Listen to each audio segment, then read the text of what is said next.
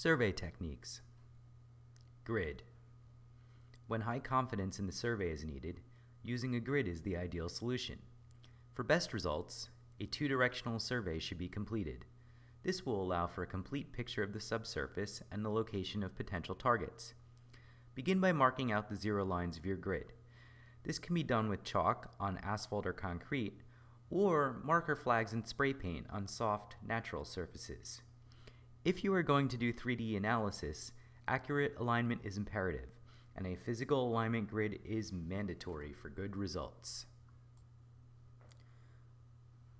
One of the best ways to trace utilities is by using the Pass feature. Pass lets you make multiple images of a subsurface target while saving it to one file. Using Pass is as simple as pushing the radar forwards, then backing up while moving over, and pressing a button and repeating. When you move backwards, a cursor will also move backwards.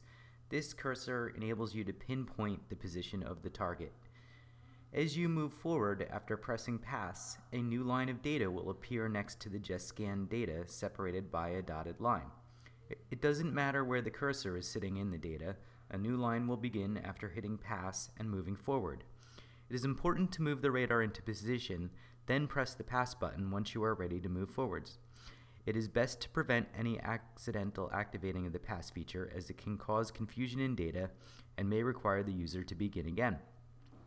One question that is asked when using Pass is, how much should I move over?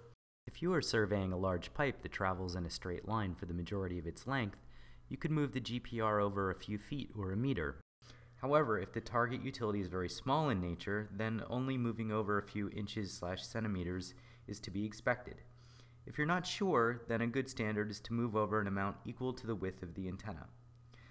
The strength of this technique is comparing multiple passes of a single anomaly increases confidence in your interpretation and allows you to identify most targets by tracing them to where they surface. S-survey. An S-survey is a type of survey in a tight S-shaped pattern. An S-survey does not require the same stop-and-go movements as Pass and can be completed in less time, and it can cover regular shapes. However, that does not mean one is superior to the other. Every job site is different and may require using different techniques depending on the circumstances of the job. It should be noted that 3D processing of S-surveys can take tremendous amounts of time and are more difficult to post-process and analyze. Marking targets. When surveying, you'll want to mark potential targets that appear in subsurface data. Moving straight back will move a cursor in the software. The cursor lines up to your position as determined by the unit's encoder. The cursor also lines up with the arrows located on the sides of the cart hoop. Here you can mark the target above the ground. Marking can be done using the radar controller software as well. By double tapping on the screen, you can place colored points in the data that correspond to the most common utility color code. If your unit is GPS integrated, maps can be created by connecting the numerous points that were placed in the survey data. Pass mode is excellent for creating these maps, as it allows you to focus in on particular targets. Also, points that are marked on screen can be adjusted using the arrow keys and by right-clicking or holding down on them to adjust their position or other information. General tips. When surveying, it is best to cross the target at a 90-degree angle.